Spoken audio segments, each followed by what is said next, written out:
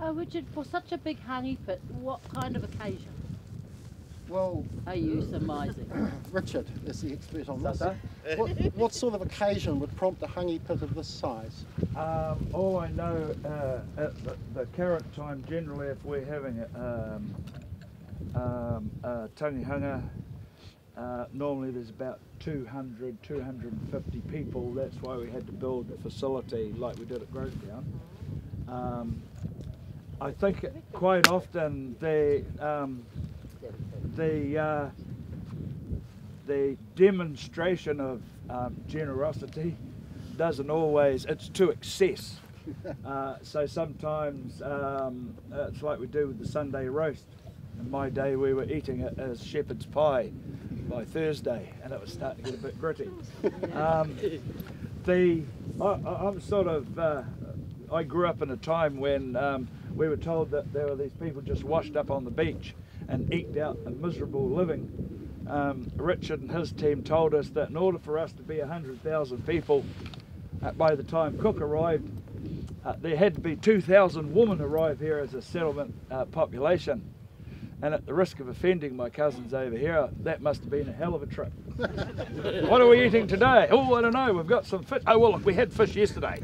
Can you go another way? I'm just joking. He said, quickly covering. To have 6 of these going all the time, what you say means that there's quite a lot of traffic. So cousin Judith some years ago called this the Rangitani Vatican City. And I know that it certainly, we've always viewed it like that. My great-grandfather was of a generation who said it's just not burials, it's a whole settlement. So I'm really pleased that Richard and his team and some of you with your papers are supporting that traditional view, that it wasn't just, we all came on here, there was some people being buried, we had a feed, and we disappeared somewhere else.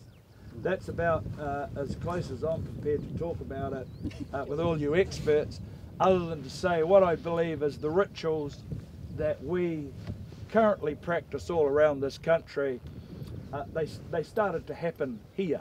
You come to a new land like you saw this morning, there's all that there, and you've got to have some bloody order. And this is one of the ways of keeping everyone focused in one area, manaakitanga or generosity. How's that? I think probably you better have a look what they threw in there. Yeah. Hey, okay, well we're probably getting another team coming down, so maybe what you could do now is go down to the beach and walk along the beach, and you'll see in section, you'll see the stratigraphy of the site in section there.